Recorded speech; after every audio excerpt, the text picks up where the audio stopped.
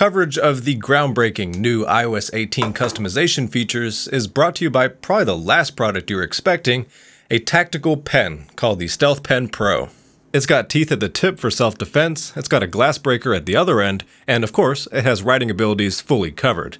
I'll talk more about this guy a bit further into the video. What's going on, people? Jason here, and iOS 18 was announced recently, and I've been running the beta on my iPhone 15 Pro ever since it was available. Today I wanted to do a video covering the new customization features in iOS 18, including the brand new, never seen before ability to move app icons anywhere you want on the home screen. There's also a new paginated control center, and of course, the ability to tint all the app icons on your home screen a certain color. But without any further ado, let's go ahead and get a screen recording going, and I'm going to do kind of a half tutorial, half demo, showcasing these new features on my phone, but also in turn showing you how to customize using these new iOS 18 features. So the first thing we're going to talk about, and the most natural place to start given the home screen you're looking at, is the ability to move these app icons anywhere you want. And I can pick up Spotify and put it down here, put it here, or even put it here. All of which are locations that previously would have caused it to go to the uppermost, leftmost position that was open. And now with the update, you're able to see I could put it anywhere. So that's moving app icons anywhere you want. Now let's dive into tinting them. I'm going to hold down on the home screen, hit edit, then customize, and I can actually change the size of them while I'm here. We got big icons, so no text, just big, thick boys. And then I'm not going to actually do that, so we'll jump back and do small. Then tinted. This is where we pick whatever color we want to apply as a universal tint across all the icons. So this one actually affects all of them, and the top slider is the color, and the bottom slider is the saturation. We don't have a ton of controls here, but we do have two options as for customizing things. And I was actually thinking prior to getting the iOS 18 beta on my phone, but after watching the event announcing it white, like fully desaturated on the bottom slider, and then the top slider wouldn't matter because, you know, the color is not a factor in the icons, I was thinking that would probably be the only option that would look fairly decent. And yeah, I feel like that's honestly the case, where grayscale, which is what you get by, you know, applying like a white tint to everything, is probably the only thing that looks fairly decent in my mind, you know, in my opinion. That is, I don't see myself really doing the tint at all. I'm gonna mess around with it a little bit though. You know, I gotta give it a chance. I'm thinking like lighter colors, pastels will probably be the most promising. Yeah, the more you saturate, the worse it looks. If I had to pick one that I think is like fairly stomachable, something like this, you know, it's a light purple, it's fairly inoffensive. I wouldn't say it looks good, nor would I stick to it, but you know, it's not the worst looking thing out there. I'm sure you've seen on X, formerly known as Twitter, all the broken home screen setups that are practically rage bait. But yeah, so that's moving apps anywhere. You can change the size. You also got tinted app icons on here. Now let's take a look at the control center. But before we do that, I'm gonna go ahead and talk about the Stealth Pen Pro, a tactical pen from the Atomic Bear. Tactical pens are self-defense products that serve a dual purpose. First, there's seamless writing that makes you want to take the pen everywhere you go. But also, there's self-defense features like the serrated tip and glass breaker you got on here that can help you out in sticky situations no matter where they may happen. If you need the self-defense features laid out a bit more plainly, you'd stab or strike an attacker with the sharp tip to fend them off and grab DNA. The glass breaker would help you break a car window to escape if you were trapped. But as stealth in the name implies, the self-defense elements of this pen are designed to be discreet, so you're the only one that knows you're ready to protect yourself. The Stealth Pen Pro is built really well. It's got a proprietary polymer body, an aluminum writing tip, a stainless steel clip at the top, and a tungsten carbide glass breaker. All these premium materials fall into a design that's sleek and unassuming, making this the perfect everyday pen, self-defense features aside. As far as writing goes, you reveal the writing tip with this clicky slider that's pretty satisfying.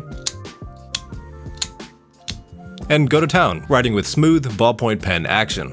This pen uses Parker G2 type ink cartridges. It can also accept Fisher Space ink as well, and it comes with a Schmidt P900 medium black ink refill. As for product support with the Stealth Pen Pro, there's a free course included on using a tactical pen for self-defense, a lifetime warranty for anything besides abusing the pen, a 30-day free return policy, and international shipping. Overall, the Stealth Pen Pro is a very interesting product, and I never thought I'd say that about a pen. but I'm happy I got to try out a completely new product category and introduce it to y'all. Head to the link down below to pick up a Stealth Pen Pro for yourself.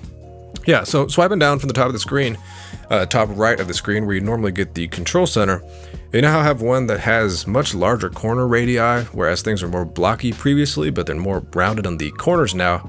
And if you try to swipe up from the bottom, which would normally close it, you get to like a media now playing widget. And if you're like, oh shoot, they added a new feature, let me just exit out of it now. You swipe up again and it doesn't close it. You get to the third screen of the control center, which is like controls for radios and airplane mode. And you actually can't get out of the control center swiping up on this page either, unless it's from the very bottom of the screen, like, you know, activating the home, get to the home screen gesture. So yeah, it's really a whole new experience. It's going to take me a while to get used to not being able to swipe, but I'm going to have to tap at the bottom of the control center, or you can also do the home screen gesture. But yeah, let's take a look at actually customizing this. So if you hold down on any blank space in the control center, it'll take you to this new customization screen, but I can take the flashlight and move it down to the bottom, screen mirroring, timers, screen recording, and give us a little gap between the top and bottom of the control center. So that's my first customization. And you can really customize a lot of stuff. Wherever you see this little brace or bracket on the bottom right of any icon, it means you can extend it. So if I take this flashlight icon and drag it up a little bit, I can extend it into a 2x2. And then I can use that to turn the flashlight on and off with a bigger tap area. And actually I heard that the flashlight in iOS 18 now fades on and off, which appears to be true. It's the small things, I guess, unless you happen to be opposed to it, which I don't know why anyone would. But yeah, that's the control center. There's a lot of things that you can change or customize or move around. Really all the flexibility of like a home screen giving you different pages, and the ability to put different things on different pages is now in the control center. So for instance, like the default on the second page would be this massive now playing widget. But if you wanted to, and as you probably should, you can shrink it down to a 2x4, and this makes a lot more sense realistically because no one needs a massive widget taking up the entire second page and keeping you away from other controls that may be pushed down further in the control center that you could bring up to this remaining grid that we got left here. And same with this guy right here, the signals or antennas control. You can shrink it down to its default 2x2 because it's taking up a lot of space given it has its own dedicated page. Of course, this 2x2 is by default already on the first page, so there's a little bit of redundancy. You probably wouldn't want to do this, but you could remove it, rely on the one on the first page, and then add extra stuff, things you would actually find useful on this third page. But yeah, it's really up to you. I'm not going to take the time in this video right now to determine what the best setup is, what the best number of pages is and controls for me. But I did want to show y'all that this is a new feature in iOS 18, and there's a lot more customization than there used to be in the control center. So for those inclined, go crazy and get this thing customized and at its best for you. Now let's look at some of the smaller features that iOS 18 has to offer, one of which is going to be in the app library right here. And it's this hidden folder that, as you can see, has a little eye icon. It activated Face ID, scan my face, and then I'm in and I can take a look at anything that happens to be in there. Now, there's nothing in there right now, but we can go ahead and change that. Let's take the already suspiciously named X app and hit Require Face ID. It's going to give me two options here, Require Face ID and Hide and Require Face ID. And the second one puts it in that hidden folder we're just looking at. I'll cover the other option in just a sec, but for now, it's going to say hide X, obscured app icon and name, no app notifications or calls, so it's not going to show up like on your lock screen or in your notifications. And we'll hit hide app and boom, it's gone. We swipe over and at the bottom of the app library, it's in the hidden folder. And you can't see any of the apps that are in this folder. And during the iOS 18 announcement, I don't think they showed the hidden folder looking like this. They had it to where you could just see all the app icons inside, and people were like, what's the point of the hidden folder? I mean, I guess you can't access the apps inside, but you can still see what they are. Anyway, it does obscure them. That is correct, but they just didn't show it very well in the demo. And what you do is hit the folder, it authenticates with Face ID, and then shows all the apps inside. And I can pop open my X. I'm not signed in at the moment, but yeah, that's the hidden app folder.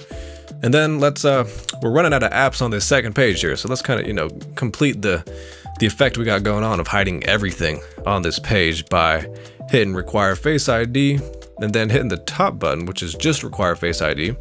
It's authenticating just like last time, but this time it leaves the icon in the same place on the home screen. It doesn't end up in the hidden folder. And the only difference is that now when I go to open it, it's going to say Face ID required and then actually open up the app for me. So that was all the iOS 18 customization features I wanted to show off in this video. I appreciate you watching this episode of Jason Gitson iOS beta version on his phone and shows off some of the new features. Tinting icons, moving app icons around, locking apps, and fully decking out and customizing your control center. That's all I got for you today. Thanks for watching. Subscribe down below, and I'll see you in the next one.